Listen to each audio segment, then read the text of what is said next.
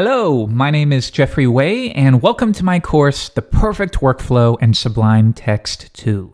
So here's the thing, when it comes to code editors, I've honestly tried them all. I am a fanatic when it comes to editors, because in my opinion, if you're going to be coding every single day, then you can make no better investment than to learn the ins and outs of your editor.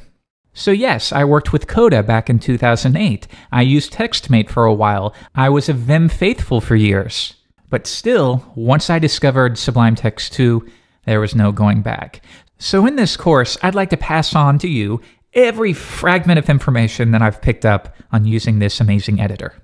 But if you're not quite sure and need the elevator pitch, well, here's just a handful of things that make Sublime stand out. 1. Multiple cursors. Once you discover this, you won't be able to go back to any editor that does not offer this. 2. Vintage mode. If you are a Vim user like I was, those keyboard shortcuts are going to be ingrained into your fingertips. But luckily, Sublime Text has an optional vintage mode that provides support for this. 3. It's lightning fast. You will not find a faster code editor. 4. Whether this is tempting or not, it has actually become in the last year the cool kids code editor.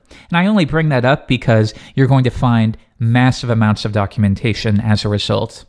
5. It offers a command palette so that you can touch the mouse as little as humanly possible, which is vital if you want to be fast in your code editor.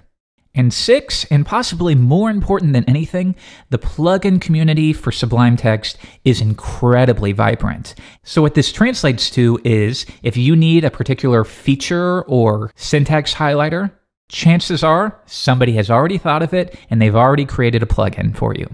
Even better, thanks to Will Bond's package control, you can install these plugins in less than 5 seconds. So that's the intro. This course comes as part of Tuts Plus Premium.